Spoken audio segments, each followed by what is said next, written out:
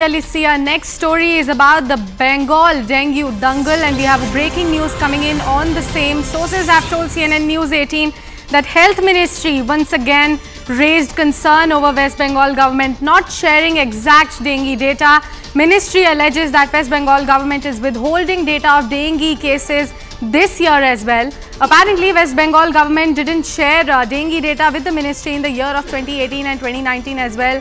All other states except for West Bengal have been regularly updating their dengue cases counts on their respective portal, but not West Bengal. Except for West Bengal, all the states have been updating the count of dengue cases in their respective states on their respective portals as well. And right now what we are learning from the Health Ministry is that they have once again raised concern over West Bengal government not sharing dengue data. The dengue scare is continuously looming over our country, specifically on West Bengal. We don't know about how many cases of dengue are there in West Bengal because they haven't released any data about it, and the Health Ministry alleges that West Bengal government is withholding their data of dengue cases this year as well. Apparently, West Bengal government, as I just mentioned, did not share their dengue data with the ministry in the year of 2018 and 2019 as well, and all the other states except for West Bengal have been regularly updating their dengue case counts on their respective portal.